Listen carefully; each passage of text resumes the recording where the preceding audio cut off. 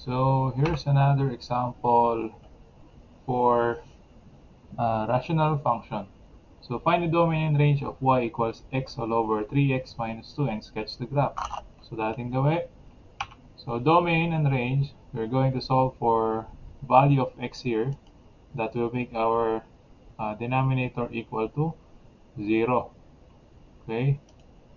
So solving for the value of x here in our denominator, that will give us a 0 denominator. So 3x minus 2 is equal to 0. Equate lang natin sa 0. Then, lipat lang yung negative 2 sa kabila. We obtain 3x minus, okay, equals, 3x equals 2. So, nilipat lang natin. Now, solving for x, we divide both sides by 3. We obtain x equals 2/3. Okay, therefore, ang ating domain ay x, set of all real numbers except 2/3. So, yan tayo. So now, to solve for the value of or range atin, so to find range, get the value of x in terms of y. So solving now for x. Okay, so cross multiply lang, we obtain y times 3x minus 2. Okay, nag-cross multiply lang tayo dito. Okay, is equal to x. Then, distribute lang natin yung y. We obtain 3xy minus 2y is equal to x. Now, we're going to solve for x. So, para ma-solve natin, lipat natin to dito sa kanan, yung negative 2y, and yung x sa kaliwa. So, we obtain 3xy minus x is equal to 2y. Then, we're going to factor out x. So, we get x, quantity 3y minus 1 is equal to 2y. Now, to solve for x, we divide both sides by, okay, 3y minus 1. We're going to divide this both sides by this 3y minus 1. Then we obtain x equals 2y all over 3y minus 1. So now we're going to solve for the value of x. That will give us a 0 denominator. That is why we're going to equate 3 minus y to 0. Okay. Now to solve for, oh yun pala, meron pala dito. Now to solve for our y, so lipat lang natin tong negative 1 sa kanan. Then we obtain 3y is equal to 1. Now dividing both sides by 3, we obtain y is equal to 1 over 3. Therefore, our range is set of all real numbers except 1/3. Okay? So mayroon pa akong sound effects na pa-flash. So time check lang tayo ay 10:58. Okay, aga pa. So now, we're going to substitute these values. Kanya lang kung naalala, ang ating x is not equal to, okay, ano na nga yun? Hindi ko na naalala.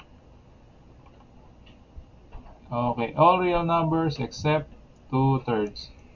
Okay, kung papansinin, wala ulit tayong 2/3 dito sa ating table for x. Now, substituting this point in our equation, y is equal x all over 3x minus 2. What will be the values? Okay, now, if we're going to let x is equal to negative 1/3, what is y? So, papalitan lang lahat ng value ng x. So, we have this negative 1/3 all over 3 times negative 1/3 minus 2. So, we get a negative 1 here. Negative 1 minus 2. We obtain, so we have a positive 1 over 9, I guess. Okay. So, we have a positive 1 over 9 para sa ating y doon. Then, if x equals 1/3, so we substitute again. 1/3 all over 3 all over 1. 1/3 all over 3 times 1/3 minus 2. So, magiging 1 ito. Minus 2, we have negative 1/3. Okay. So, ganun lang siya, ano? Kung gusto niyo practice yan, okay lang naman. Pero para mabilis yung ating discussion, hindi tayo aksayado sa data. Okay, ganun lang ginagawa ko. So, we have now these values. Pwede nyo itry. Sana itry nyo sa bahay na isolve yung table na to. Substitute nyo isa-isa. Walang problema doon para masanay kayong solve, then also masanay kayong mag-plot ng points. Okay? So, now, plotting these points. first, we're going to draw the vertical and horizontal asymptotes. So, may scale pang ginamit dito, ano? Pero nasa inyo naman na yan. Para saan ba ito scale na to? So, para lumaki lang o lumiit yung ating drawing. Okay? So, di natin, okay, a set of all real numbers except 2/3. That is why we draw a line that will intersect 2/3. Okay. So, yun yung ating exemption. Then, the horizontal asymptote, okay, 1/3. That's why we draw a line here intersecting 1/3. So, this is 1/3, okay? Kung tatansyahin man natin, yun, no? Ito yung 1/3 dito. So, ito na may 1/3 dito. Okay, this is not a drawing class naman, ano?